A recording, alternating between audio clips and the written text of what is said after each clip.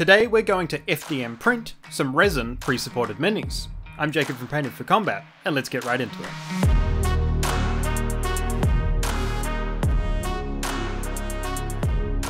For anyone who doesn't know, this video is a part 2, sort of a follow-up to a video that I did a couple of days ago, exploring using resin supports for FDM miniatures. From taking a look at FDM-specific pre-supported models, briefly touching on using custom supports for FDM, and finally having a go at adapting resin pre-supports for better use on FDM machines, using a tool that I'm calling Resin2FDM. This is a simple add-on for Blender that turns this tedious process of editing models into a super simple series of button clicks, without you hardly needing to know how to use Blender at all. And you can download it for free from the links in the description right now.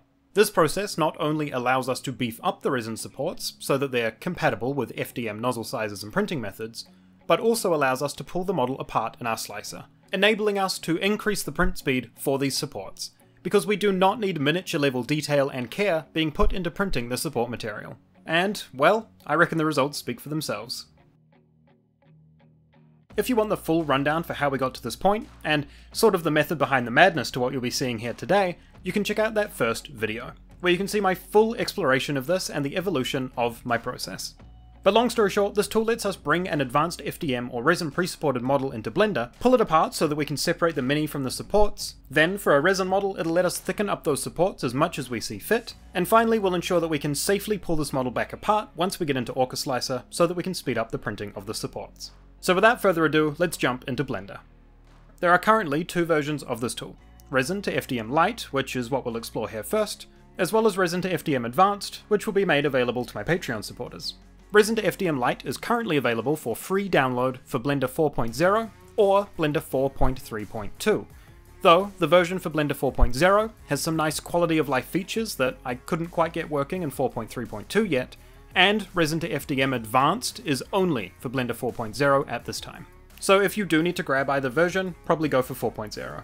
To download older versions of Blender, you can go to their release index page, which I'll leave a link to down below. Here you can find all previous versions of Blender, and if you're on a Windows machine, you'll just be looking for the .msi file.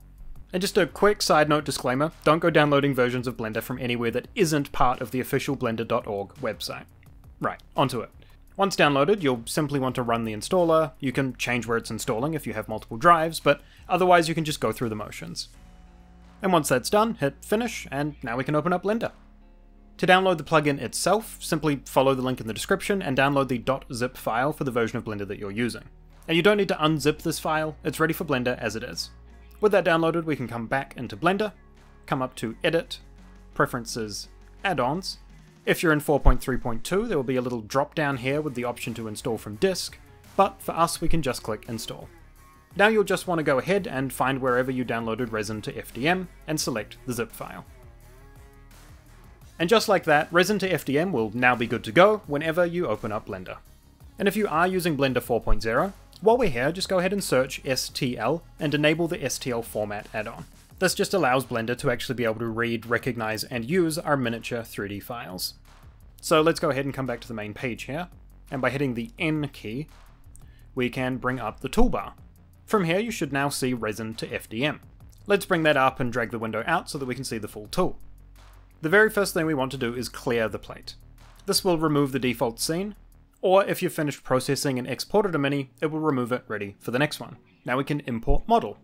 Simply navigate to your pre-supported STL file and bring it in. Depending on your computer and the size of the model itself, it might take a couple of seconds to import, but once the model is here, we can go ahead and split by loose parts. This will pull the model apart and separate the miniature from the hundreds of tiny support pieces. Now all you need to do is select the mini, and if the model has multiple parts, or you decided to import multiple objects in a single file, you can use Shift left click to select multiple pieces and then simply click Assign Miniature. Blender will then merge and rename the selected pieces as Miniature, and will merge all the supports back together at the same time.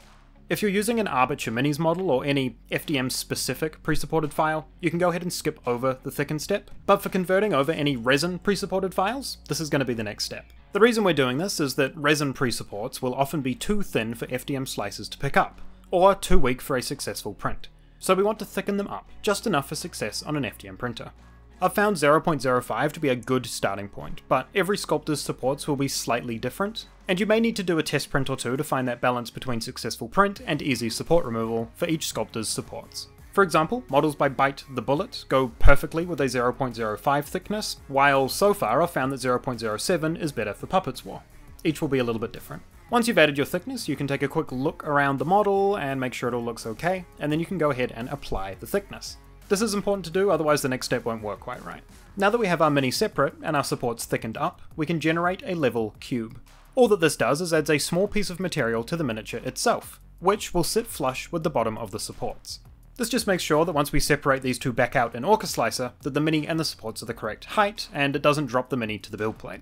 And this is why it's important that we applied that thickness in the last step. Otherwise this cube won't take that extra thickness into account, and the models will be slightly off. But that's it, we can now go ahead and export the models. And this is where the Blender version kind of matters. If you're in 4.0, when you click export it should take you to wherever you imported your mini from, but in 4.3.2 I couldn't quite achieve the same effect just yet, so you'll have to relocate the folder each time. If you find that that gets really annoying, you can always just bookmark the location when you import your model, and it will save it up here on the left. Now just name your mini and save. Same goes for the supports. Export, name, save, and we can head over to Orca-Slicer. Personally, I'm going to be using my 0.08 Painted for Combat print profile. This is for the A1 with a 0.2 nozzle, which you can find over on my Patreon Discord if you're interested.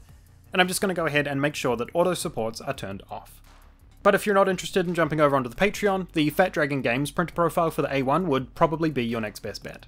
With that in mind, let's go ahead and find the folder where we saved our model, and from here we're going to select both pieces of our model, and drag them into Orca-Slicer together. This should bring up this pop-up, asking if we want to import it as one model with two parts. Just go ahead and click yes. This will ensure that our mini and the supports are lined up correctly.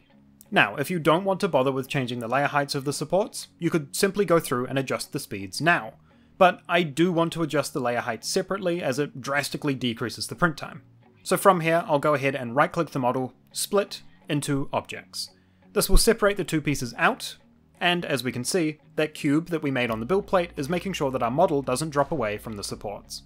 Now we can see that we have access to the layer height of the supports as well as all of their other settings independent from the miniature.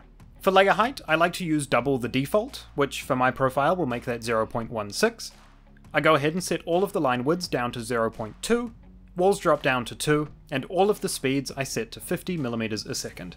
We want these supports printing up fast, but not so fast that they get snapped off or fail. And 50mm feels like a nice middle ground, but of course feel free to experiment with these numbers. And now we should just be able to slice and print. At this stage it will try and throw up a few errors here. It will usually tell you that your model has empty layers between the level cube and the mini, and will let you know that there is some overlapping G-code where the supports slightly sink into the model. But I haven't had any issues with any of these errors so far, even with supports that have quite a deep contact distance, so personally I think these are all pretty safe to ignore. There are a couple of things to look out for with this process, so we'll quickly cover those before we take a look at the advanced version of the tool. The bad first layer. Some supports will bulge out slightly at the bottom if they're thickened too much, so you might not have full contact on the first layer. Very simple fix to this is just grab your mini and the supports together, and drag them down ever so slightly, until this white outline is showing as a solid bottom layer. And then there is bad raft adhesion.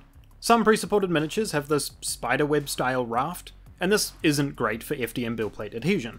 Luckily the fix to this is nice and simple. Just go ahead and enable a brim on your print. I usually opt for about 5mm and change the distance to 0, just so that it sits flush with the raft. Alright, let's go ahead and take a look at Resin2FDM Advanced, the Patreon exclusive version of this tool. And this is just where it's at for the time being. I'm sure there'll be a bunch of updates and added features as requests or ideas come in over on the Discord. And just a quick reminder that the advanced version of the tool is only compatible with Blender 4.0. But here's the process I'm working with so far. When first opening the tool, you'll see that there is now a Set Folder button. This will allow you to set a file path that all of the import and export buttons will refer to when opening the file browser. The import STL and split by loose parts are the same as in the normal version, but as you can see, we have a few new options down here. These enable you to set up and alter the support tips separately from the rest of the support structure, which will be really handy for models that have more flimsy supports. Something more like this. Firstly, the Detect Support Tips. This searches for any tapered or cone-shaped objects and filters out anything larger than the value determined on this slider. This does mean it won't always be perfect, and you might need to select the last couple of supports or deselect a few little bits that accidentally get picked up, but once you are happy with your selection, you can go ahead and assign as support tips. Now, same as before, go ahead and select the miniature itself and assign as the miniature. And now we can see that we have 3 objects: our mini, the supports, and the support tips. And from there we now have 2 sets of thickness controls. So you can thicken the support tips by, let's say, the usual 0.05 amount, but beef up the towers by 0.2 if you really wanted to. You just want to make sure that the supports don't start clipping into the models. And this additional thickness to the supports themselves might make that bad first layer problem a little bit more common, but same solution as before, just grab both parts and sink them into the build plate until they're sitting flush. And finally, the last extra feature for the moment is a simple open folder button. This will simply open your designated file path in the Windows file browser, just so that you can quickly find your exports and drag them straight into Orca. So there you have it, Resin2FDM. A tool to either speed up the printing of the supports on advanced FDM models, or a way of adapting resin pre-supported models to better fit your FDM printer. If you like what I do and want to support the channel, or just want to get your hands on the advanced version of this tool, please do consider checking out the Patreon down below.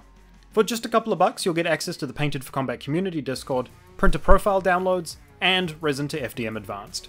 Or, at the higher tiers, get access to some awesome monthly FDM-ready bases, like this month's release, Rocky Outcrops. Sculpted bases designed to print on FDM machines with no supports, and designed in a way to decrease the amount of layer lines visible on the final print. And exclusively for the month of March, we have some awesome additional FDM-ready terrain files, kindly donated by Forbidden Prints. And an extra huge thank you to my Painted for Display tier supporters. Your support means so much for me continuing to make content here on the channel. And a special thank you to the newest member of this tier, Ultimate Dude 80, and your badge that will now forever be on the display shelf. So, whether you're looking to jump into the Discord, grab Resin2FDM Advanced, or pick up all of those awesome FDM-ready STL files, jump on over to the Patreon, links down below. If you have any questions, concerns, or suggestions, feel free to leave those in the comments section down below. Leave a like and subscribe to the channel to stay up to date with the development and use of this tool, and any other awesome projects that I get up to here on the channel. But most importantly, thank you so much for watching, and as always, have a good one.